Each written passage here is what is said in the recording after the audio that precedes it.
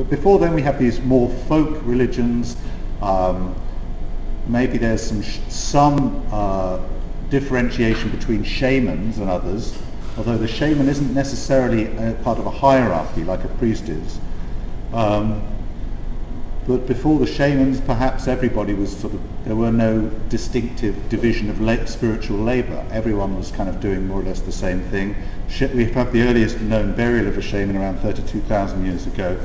But what was happening before then? Well, we go back in time, around 70,000 years ago, there's a giant stone in the African Kalahari Desert that's been dated to about then, resembling a python, accompanied by a hidden chamber, surrounded by broken spearheads, possibly, and again, we don't know, we're interpreting here, possibly the site of ritual offerings and snake worship. And then human skeletal remains in Israel, stained with red ochre and accompanied with a variety of grave goods, so there's clearly some burial practices going on, human burial practices, not just hominid. And then the earliest evidence for undisputed evidence, there's earlier evidence which is disputed, but the earliest undisputed evidence for intentional burial, which is the earliest clear signs of some kind of belief in the afterlife and therefore some kind of religious belief, 130,000 years ago. Not human, but Neanderthal, but nevertheless clearly hominid, closely related to us. So there's a lot of stuff going on before organised religion, and it's helpful to sort of keep this in mind because it reminds us how ancient, how pervasive a feature of human society religions are. It's also, of course, not just pervasive in time, but pervasive in geographical terms. So we find all sorts of sort of strangely dressed people all around the world practicing their religions. Africa, India, Haiti, Rome, and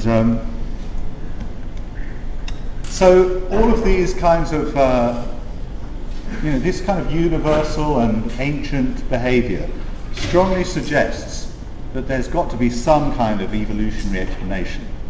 Now, evolutionary explanations come in many guises, in many forms, and they don't necessarily have to involve explaining things by reference to a gene. But that's what most people think of when they think of an evolutionary explanation. They think, oh right, evolutionary explanation for homosexuality, the gay gene. Okay? Evolutionary explanation for religion, the God gene. Okay? But it doesn't have to be that, of course. That's one possibility, and that's perhaps the most obvious possibility, and one that Dean Henia here explored in his 2004 book, The God Gene, in which he identifies a particular gene, VMAT2, which does not, I should emphasize, encode for the belief in God, as the title of his book misleadingly suggests, but rather encodes for a particular neurotransmitter, or rather transporter, which helps neurotransmission, and which he argues is correlated.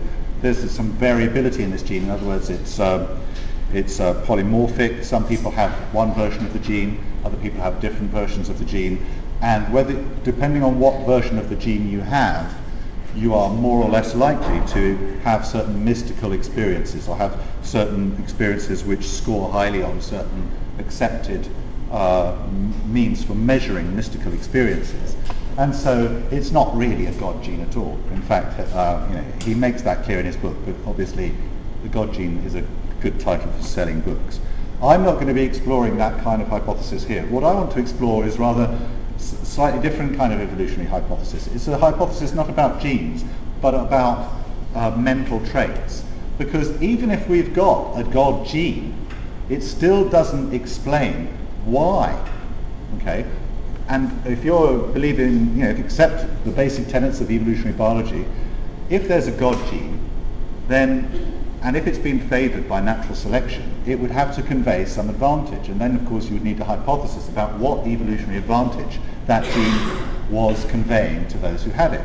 So even if you postulate the existence of a God gene, it's still not really very much of an evolutionary explanation. An evolutionary explanation, you need some kind of story about the adaptive nature of the characteristics, okay? And that's still not clear from Dean Henia's book. So I want to talk about some other kinds of hypotheses which have to do with the mental traits we have, and which I will argue make it much more easier for people to believe in God or to believe in generally in religious ideas than not.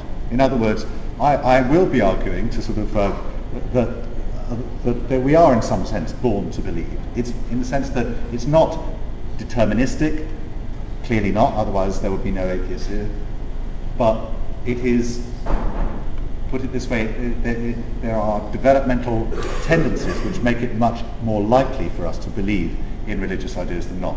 The tendencies have to do with some characteristics, psychological characteristics, which are widespread and innate, pretty universal, and these characteristics are here: apophenia, memorable anomalies, informational encapsulation, and credence heuristics. Now, I'll spend most of this talk talking about most of these. So what do I mean by apophenia? Apophenia is a technical term for seeing patterns in random data. The term was coined by Klaus Conrad in 1958.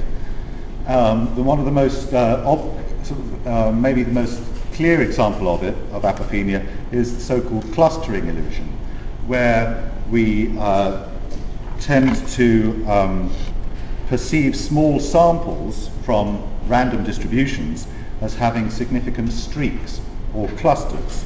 Okay, and this is linked with a widespread tendency in humans to under-predict the amount of variability that's likely to appear in a small sample of random or semi-random data due to chance. So, for example, the psychologist Thomas Gilovich found that this sequence of heads and tails, which was actually generated randomly, was thought by most people, who he showed it to be non-random, when in fact it has several characteristics that are maximally probable for a random stream, such as an equal number of heads and tails and an equal number of adjacent heads and tails, with the same outcome for both possibilities. But in sequences like this, people seem to expect a greater number of alternations than you would actually predict statistically.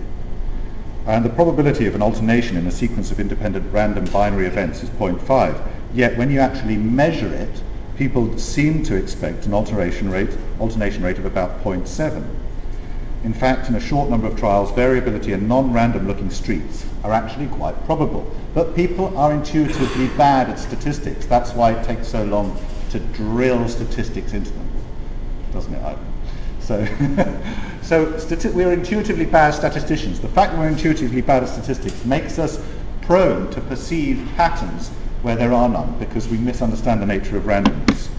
So, if you couple that with the idea that natural selection seems to favour a bias, often towards type 1 errors, you can get some quite powerful forces in the human mind that make us more see patterns where there are none. What do I mean by type 1 errors? What I mean is seeing things that aren't there rather than not seeing things that are there. Now, in our many systems, you can argue that we have many, in our perceptual system, we have many different heuristics that cause us to short-circuit the evidence, so to speak, and leap to conclusions. And this is obvious for an evolutionary benefit. Those conclusions that we leap to are going to be erroneous. We're not going to be perfectly accurate all the time in identifying patterns, in separating random from non-random patterns. So, given that we're likely to make mistakes, should evolution favour us, sort of make us favour or make our perceptual systems biased towards type 1 errors or type 2? Well, generally, it makes sense for in many circumstances, it makes sense for evolution, or natural selection, I should say, to favour the evolution of mechanisms that make us more likely to perceive things that aren't there than to fail to perceive things that are. Take the fear system, for example. It's better to make a false positive than a false negative. It's better to falsely identify a stick on the ground as a snake than to mistake a steak for a snake. Sorry, a snake for a stick. For obvious reasons, okay? So the cost of a false negative is much greater than the cost of a false positive. Link those two things together and you get, of course, people very often mistaking random patterns for real patterns. For example, tree stump which may or may not depict Our Lady is causing quite a stir in County Limerick. The people of Rathkeil seem determined to prevent it from being destroyed. To some it may look like the stump of a tree, to others it's a religious image. A steady stream of people pass through the gates of St Mary's Church in Rathkeil again today. Since Monday, hundreds from Limerick and the surrounding counties have arrived to view a tree stump which people believe depicts an image of the Blessed Virgin. You're a local man here, what do you think of it? Oh, just magnificent. Just something different. It's about time something nice happened in the town. It's drawn off in big crowds saying it should be left out. What do you see when you look at it? I see the vision of Our Lady.